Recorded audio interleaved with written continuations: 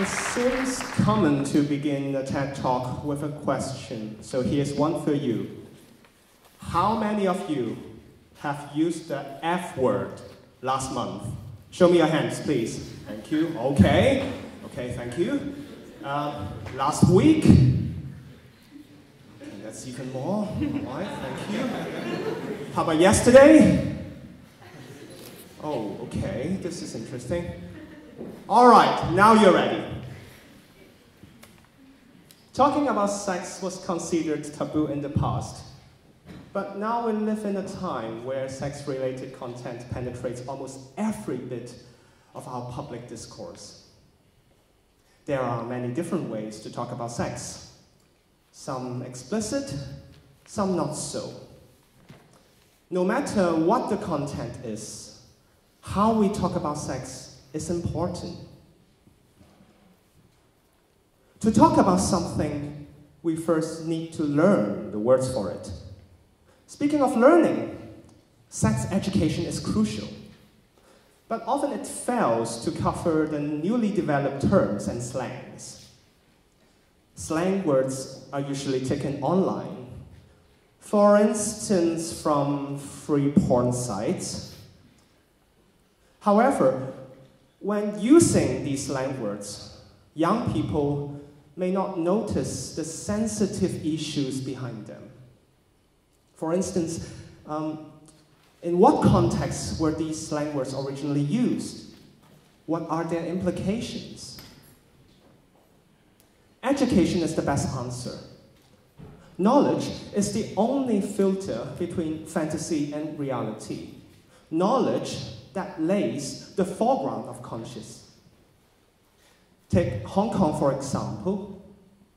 The official guideline for sex education is not updated since 1997. To make things worse, talking about sex remains a big taboo in many classrooms. Many teachers, sometimes even parents, share the same mindset that young people may be able to figure out it by themselves. The ignorance is one thing. The illusion of a self-fulfilling prophecy is another. There's an urgent need to work on how to talk about sex, because if gender inequality could be seen in porno, it could be seen in our language too. As a part of that new approach, I have designed a series of pictures to try to illustrate sex-related slangs. The pictures will be printed in card forms as a part of a sex ed material for Hong Kong.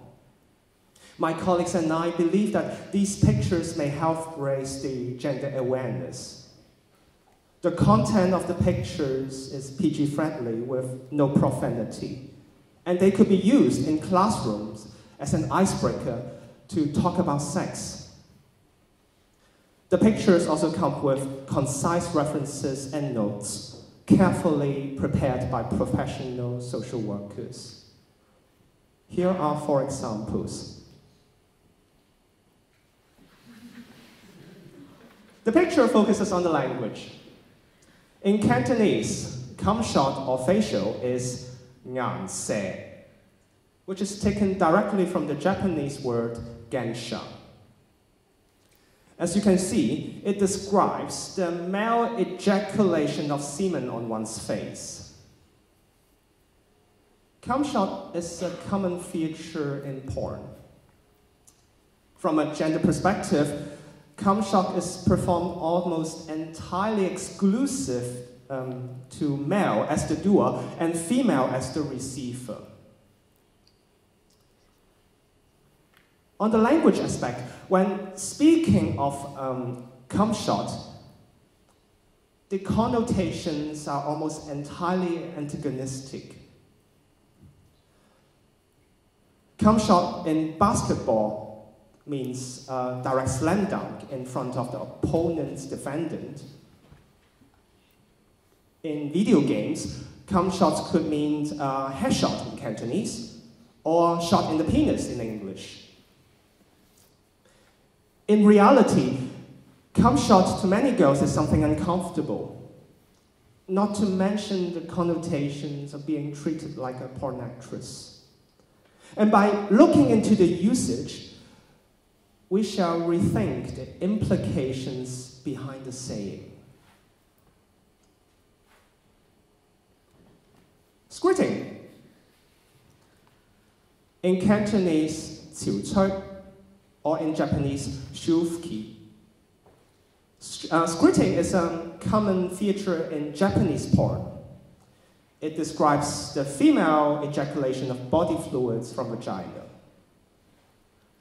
Squirting is usually performed or achieved with the help of certain toys or fingerings.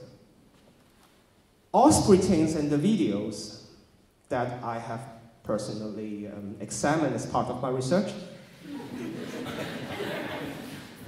is performed with the help of male actors.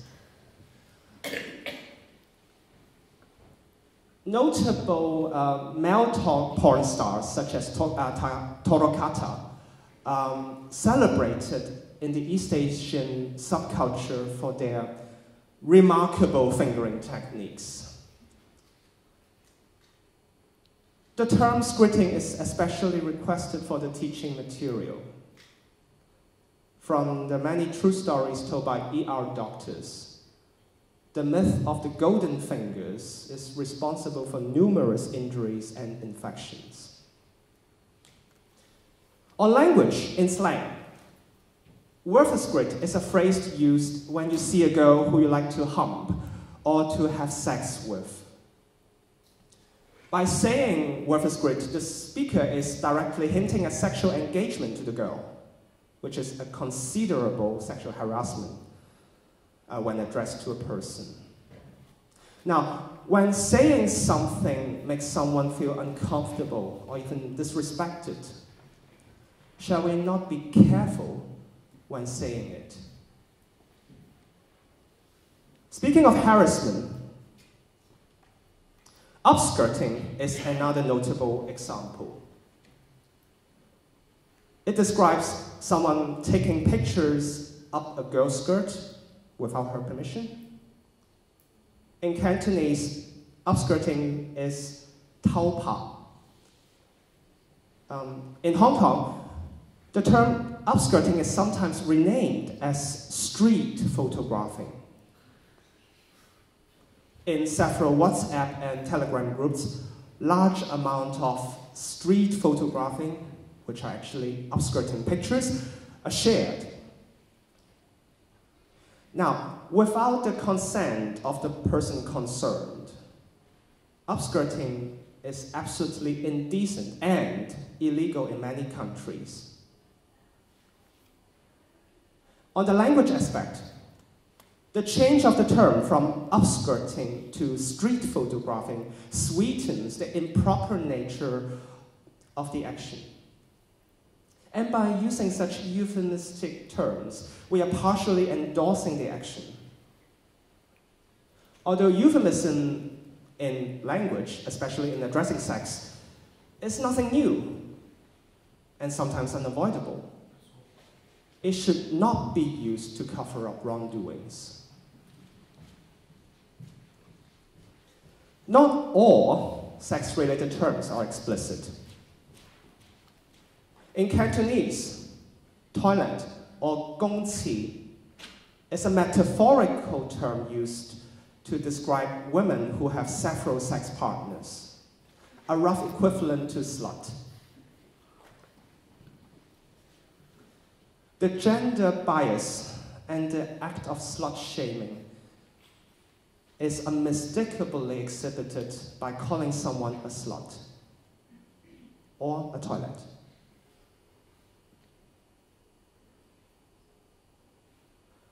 The hidden agenda here undermines gender equality, and it could be even more harmful when used online. Say you are a webmaster or moderator, reviewing thousands of posts and comments. Would you flag a word like toilet or a word like slut?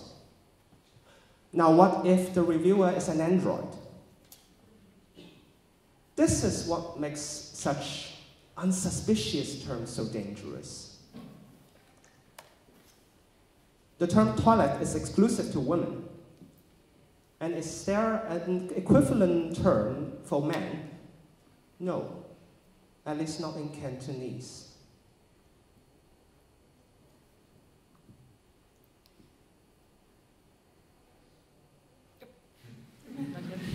Sorry. The irony here is the word fuck is actually more gender equal than everything mentioned before. And that we did learn at school. The challenge of our time is that the meanings in our language are invented, reinvented, assigned, and shared at an unprecedented scale and speed. And often, they are absent from our sex education. On a personal note, although I have been presenting you with all the illustrations and explanations, I assure you that I am no sex expert. I am just an illustrator. And as the creator of these pictures, I share with you a journey that led me to understanding the issue. Without starting the drawings, I wouldn't have known many of these terms. And the more I find out about the terms and their references, the more problematic they seem to me. To fix the problem, we need to find a collective solution.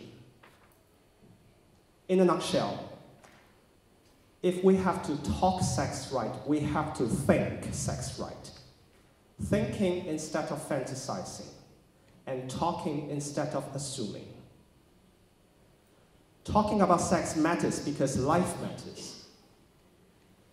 The way we talk about sex underlines the way we construct social morality, and we all have a part to play. In the modern world, where gender equality is still far from fully being observed, how we talk about sex reflects how much we cherish and care about each other. You, me, them, everybody. Above all, this talk wishes to promote such awareness in every possible way. Talking is explaining.